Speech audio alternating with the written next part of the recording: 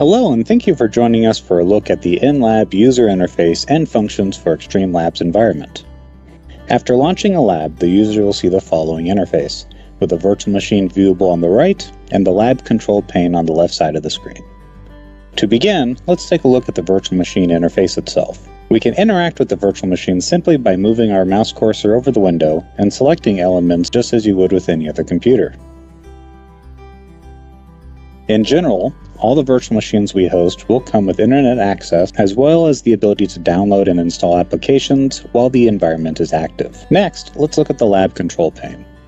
This area of the screen contains the environment's lab steps and virtual machine controls, separated into 3 tabs at the top of the pane. The first tab will display the steps for the selected lab. Selecting the checkboxes next to each of the steps will allow learners to keep their place in the environment. At the bottom of the steps, you'll find the controls that'll move us forward and backwards between the different tasks. Selecting the keyboard icon at the top of the pane will allow you to see all the different virtual machines that are available within your environment.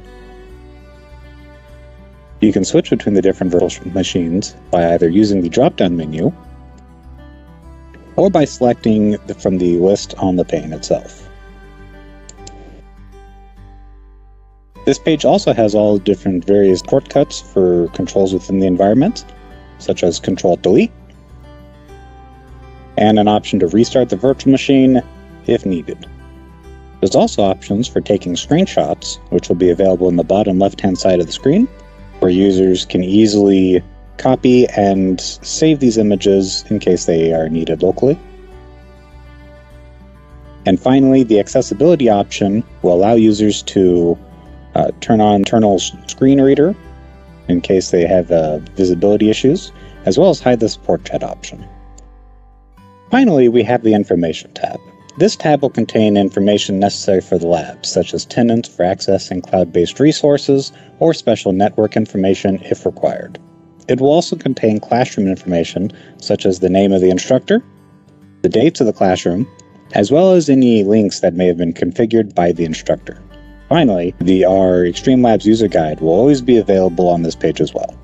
As an added feature, the LabStep user interface can be detached from the browser window to allow for more screen space, or to move the LabSteps to a more convenient location, such as a second monitor.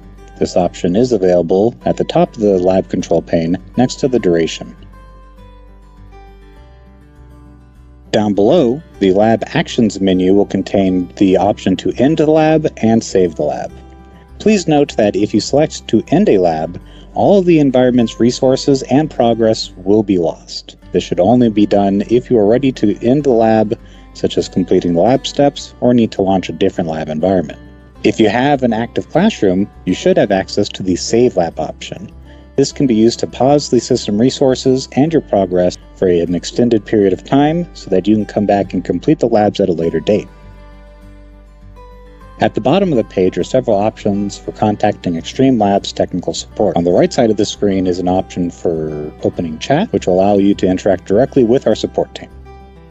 You can also find our email, phone number, and a form to fill out on the left side of the screen under the Support and Contact Us menus.